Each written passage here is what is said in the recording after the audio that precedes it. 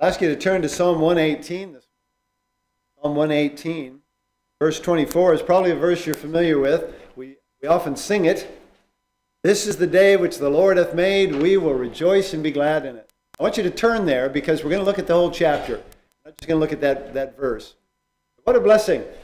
This is the day. And it made me think of the beginning of a year, the year. That word day doesn't just mean 24 hours. It means this is the time. Folks, this is the time. If we're going to do anything for God, it's going to be now. We need to do it this year. We can't wait. We can't say, oh, let's see, 2024, maybe I'll do something. We don't know that we have 2024. So far, we've got 2020. A real balanced year, isn't it? That sounds like a good theme to me. We need to have Acts 2020 vision. Get out and reach people for Christ. You can look it up if you don't know what that verse says. We're starting a new year. This is the year. Yeah, you've been wanting to win somebody to Christ. This is the year. How many would like to win somebody to Christ this year? Well, I would. I'd love to show somebody how to get saved and have them say, yeah, I want to do that. How many have been wanting to read your Bible, or maybe even read your Bible through, and this would be the year for it, folks. Start now. For some, there's relationships that need to be made right. This is the year. Maybe there's a besetting sin, things that just find hard. This is the year to have victory. Victory in Jesus. This is the day. This is the time. Verse 23, he says, this is the Lord's doing. It is marvelous in our eyes. The closer you get to the Lord, the more marvelous you'll see. This is the day which the Lord hath made. We will rejoice and be glad in it. See, what God does is good. We see the results of sin. And sometimes people blame God for sin. Listen, he's not the author of confusion. He's not the author of sin. What God does is good. Romans 8, he said, we know that all things work together for good to them that love God, to them who are called according to his will. He can even take these bad things that are happening and use them for good. It's an amazing thing. Well, let's start in verse 1. I'll read verses 1 through 4. The theme of this chapter is God's mercy. Verses 1 through 4, you see his mercy. Oh, give thanks unto the Lord, for he is good, because his mercy endureth forever. Let Israel now say that his mercy endureth forever. Let the house of Aaron now say that his mercy endureth forever. Let them now that fear the Lord say that his mercy endureth forever. You think the Bible wants us to understand that his mercy endures forever? I think it does. God's mercy. You know, what a blessing it is to know that God is merciful. Think about mercy. It's not something we deserve or earn.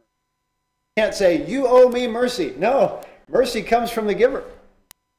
And it says, all right, I'll withhold the judgment you deserve. That's mercy. The Bible says we need to give thanks. We have much to be thankful for, but especially for his mercy. I mean, if the truth were known, one of us deserve to be in hell right now. Not just someday, right now.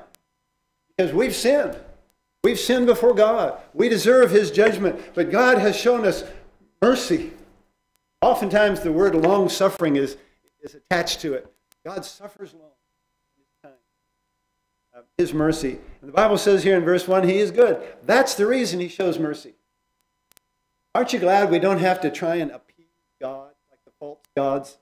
All these false gods that they have, they're always trying to make them happy. You know, listen, our God doesn't change. He's always the same. What a blessing is that he's always good. God never gets up and has a bad day. I do. If you're honest, so do you. There's just some days that are harder than others. Not for God. God loves us the same every day. The psalmist said in Psalm 33, the earth is full of the goodness of the Lord. We see so much of the sin that we forget about the goodness of the Lord. That same fire that hurts people is what we cook our meals with. You know? See the goodness of the Lord. Psalm 34, he says, oh, taste and see. And there's a word he uses there in verse 2, 3, and 4. Now. Let Israel now say. Look, we don't want to put this off. We don't want to do this another time. We want to do this now.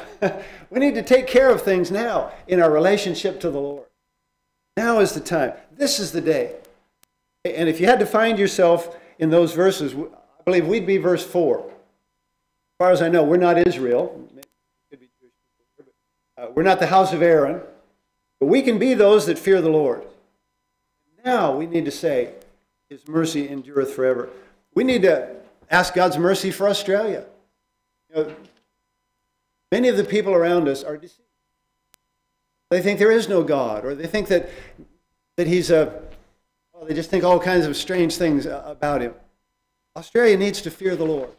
They need to know the Lord. We need to be praying for our country. This is exactly what they need. They need God's mercy. There used to be in America many signs that would say, God bless America. Somebody put after it, why? And they cut it up and changed it around and said, America, bless God. The same is true for Australia. Why should God bless us? Well, He does because He's good. We need to bless the Lord. We see God's mercy. But in the next verses, we see our distress. Now, we're experts on this. Let's read verse 5 through 9. I called upon the Lord in distress. The Lord answered me, set me in a large place. The Lord is on my side. I will not fear. What can man do unto me? The Lord taketh my part with them that help me. Therefore shall I see my desire upon them that hate me. It is better to trust in the Lord than to put confidence in man. It is better to trust in the Lord than to put confidence in man. Almost like we do. He comes to the Lord and he is in distress. We've had it happen. There's just sometimes when you just think, Lord, help me. The Lord hears us. I found it really interesting that the first thing he says there is, He put me in a large place. Set me in a large place. You know, you think about tight spots. Think about getting in a situation and it's like it just crushes you and puts you down. Remember Joseph in the Old Testament? His brothers wanted to kill him and then they put him in a pit. He was in a tight spot. But you know, because he knew the Lord, he was in a large place. God took him and up a slave, he ended up a prisoner, but then he ended up Prime Minister of Egypt, a powerful nation in the world. You see, we have a great God. We have a large God. God has the universe at His disposal. You need to realize when you call out to God, if you know Christ is your Savior, you have a large space that you occupy. You're in the Lord. He fills the universe. It has to somewhat to do with your understanding of what the truth is. If you think that life is bad and everything's bad, and you can find bad in everything. You can also see the Lord. You can see that God works. God has a plan with the Lord. We're not just in a tight spot. I heard of a lady who her daughter had lived with her, and then her daughter died. Adult woman, and the mother was lonely. She'd come home and the house was empty, and she learned to say, Jesus, I know you're here. You see, she learned to be in a large place. She'd lay in bed, Jesus, I know you're here. She'd speak to Him, and she'd share her heart with Him. You know, loneliness for a Christian really is a person who hasn't learned to speak.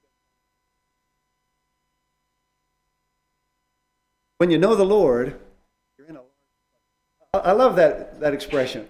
It spoke to me. And then he says, He's on my side. You know, that's important. God's on your side. Now, we're not picking teams here, but you just need to understand, when you trust the Lord, He's on your side. He's not against you. He takes my part, verse 7.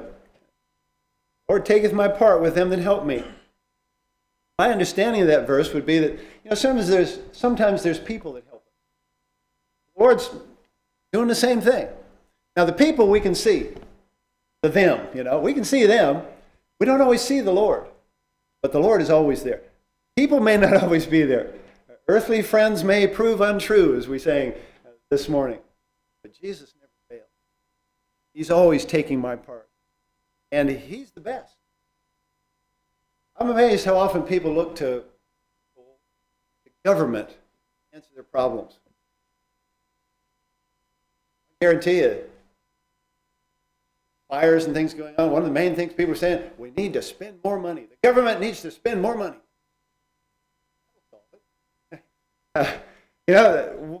How can we help ourselves if we won't go to the Lord? He's the best. It's better to trust Him than to put confidence in man. Better to trust the Lord than to put confidence in princes. We see our distress, but we can take it to the Lord. In verse 10 through 13, we see our enemies. Let me read that. All nations compassed me about. And let me say, a lot of these relate to actual physical fighting. They had battles. Hopefully that's not going to be our situation. But all nations compassed me about. But in the name of the Lord will I destroy them. They compassed me about. Yea, they compassed me about. But in the name of the Lord I will destroy them. They compassed me about like bees, quenched as the fire of thorns. For in the name of the Lord I will destroy them. Thou hast thrust sore at me that I might fall. But the Lord help me. There are enemies. There are situations. There's things that afflict us. Different ones for different people. I'm finding, as I grow older, there's different enemies than face when we're younger. There's sometimes just situations that are tough. You know, you've been there with trouble. You've had the difficulties of life seem to surround you. Said like bees. My dad used to raise bees. I can tell you, you don't want to be surrounded by bees. You can only swat so many at a time. Sometimes our problems seem like that. They seem like they're surrounded. And Satan's purpose is there in verse 13. Thou hast thrust sore at me that I might fall. Satan wants us to fall. He wants us to concentrate on our problem. That verse ends, but the Lord help me. Psalm 37, verse 24, is talking about the good man, the person who trusts the Lord. Though he fall, he shall not be utterly cast down, for the Lord upholdeth him with his hand. We're going to have trouble. Guarantee it. But the Lord is on our side. The Lord has a good purpose. He'll put you in a large place. He's able to bless you. He has a good purpose. And that's what we see there in verse 13 and following. The Lord help me. The Lord is my strength and song, and is become my salvation. The voice of rejoicing and salvation is in the tabernacles of the righteous. The right hand of the Lord doth valiantly. The right hand of the Lord is exalted. The right hand of the Lord doeth valiantly. I shall not die, but live, and declare the works of the Lord. Our help is the Lord. God has a good purpose. He is our strength. The Bible talks here about His right hand. It's talking about His strength and His work in our lives. There's so many times when the Bible talks about this, but you've experienced it. The strength of the Lord. Psalm 46, he says, God is our refuge and strength, a very present help. I think that's a real key thought. God is there. God is there. He's present tense. He's the great I am. Philippians 4:13, the Bible tells us, I can do all things through Christ. He's our strength. He's our song. You know, as Christians, we don't just have songs when things are good. We have songs in the night, songs of deliverance, songs of praise. Any time, any place, we can have a song in our heart because it's the Holy Spirit that works that. I will sing unto the Lord. He hath triumphed gloriously. The horse and rider thrown into the sea. That's what Israel sang when Egypt had been chasing them and God closed the Red Sea on them. Sing unto the Lord. He's my strength. He's my song. He's my salvation. Our hope for eternity is that we've trusted Christ. That phrase made me think of Romans 8 when he talks about all the sufferings of this present time are not worthy to be compared with the glory which shall be. Yes, we're going to pass through the valley of the shadow of death. But we're coming out on the other side. He goes with us. Right through it. He's our strength. He's our song. He's our salvation. Romans 8 ends with, who shall separate, or what? Who shall separate us from the love of Christ? All these things, nothing can separate us. 2 Corinthians, he encourages us. don't faint. Troubles are going to come, but don't faint. Therefore, having this ministry, as we've received mercy, faint. Don't give up. Don't just focus on the enclosure.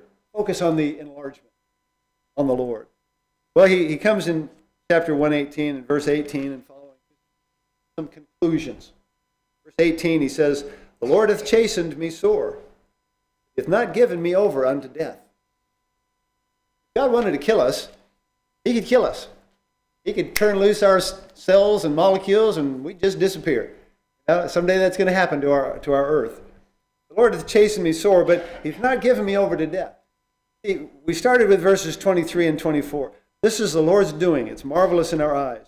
This is the day which the Lord hath made. We will rejoice and be glad in it. See, God is doing a good work.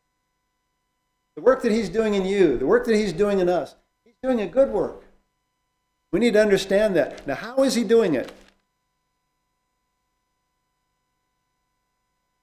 My Bible, between verse 18 and verse 23 and 24 are some more verses. Verse 19, "Open to me the gates of righteousness. I will go into them. I will praise the Lord. This gate of the Lord into which the righteous shall enter. I will praise thee, for thou hast heard me and art become my salvation. The stone which the builders refused is become." And do you remember Jesus quoting that verse in his life? And you know who he was referring to? Himself. See, the way God helps us is through Jesus. He's the gate he's talking about, the gate of the Lord. He's the stone that the builders rejected. That's Jesus. And he's giving you over to life.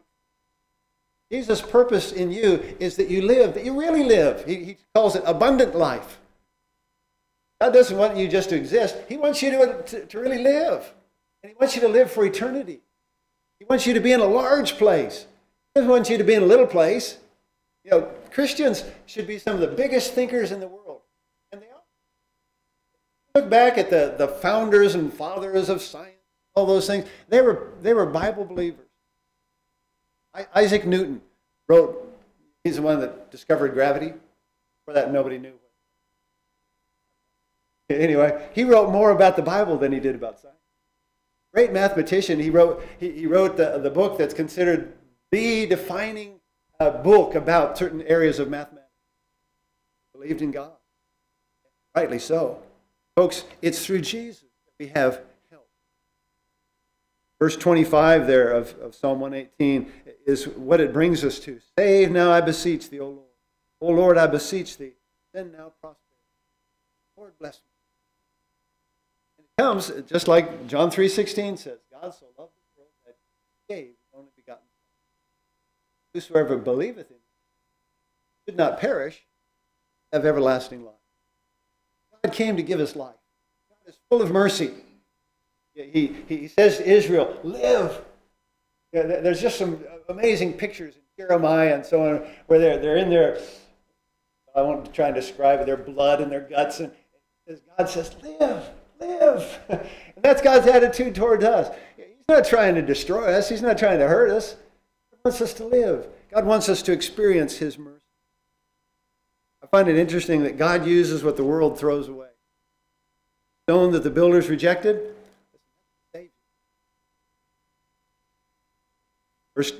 Verse 22 there, 1 Corinthians, he says, "We preach Christ crucified, unto the Jews a stumbling block."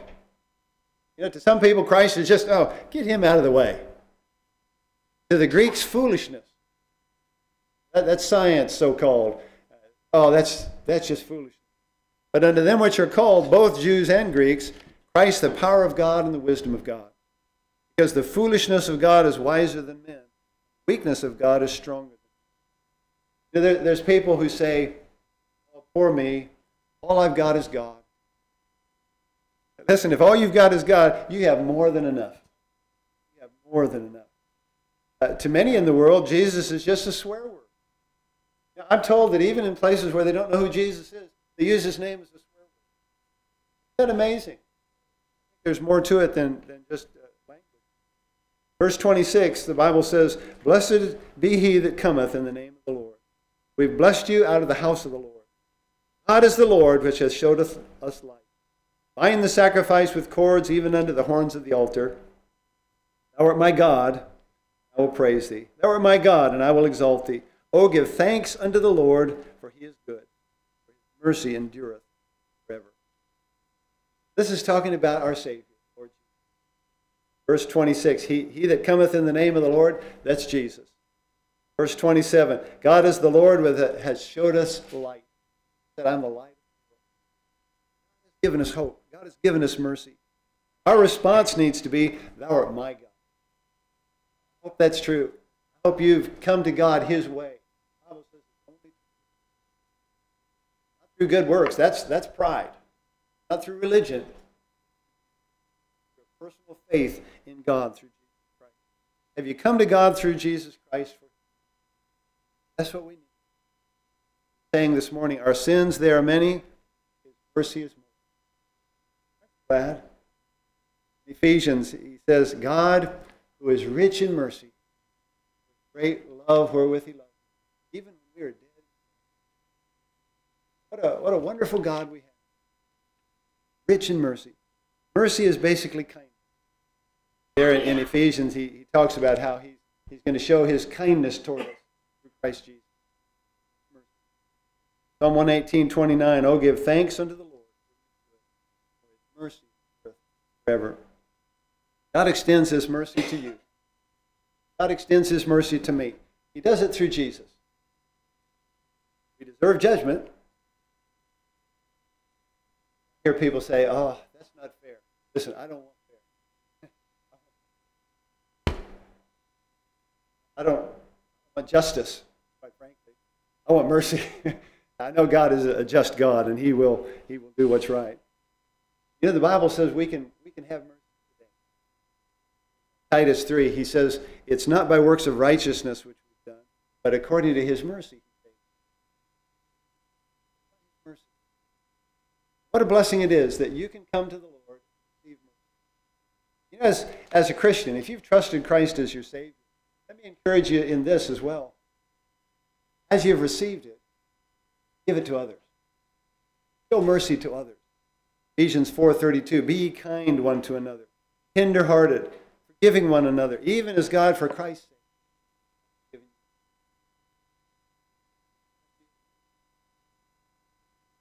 Give thanks unto the Lord, for he is good. Because his mercy is good. Let's go to the Lord in prayer. Maybe you've realized that you need God. Maybe as a Christian you've realized what a blessing it is that God has shown you. Father, thank you so much. We don't understand all these words. But we understand. Lord, we know that that's not something. Thank you that you could all. Father, I pray if there is anyone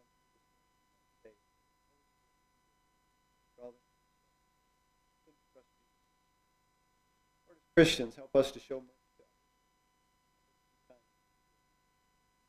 Bless us. Give us a great help us to reach people for you. Father, we live in a wicked world. You've loved it. Help us to receive it and to share it with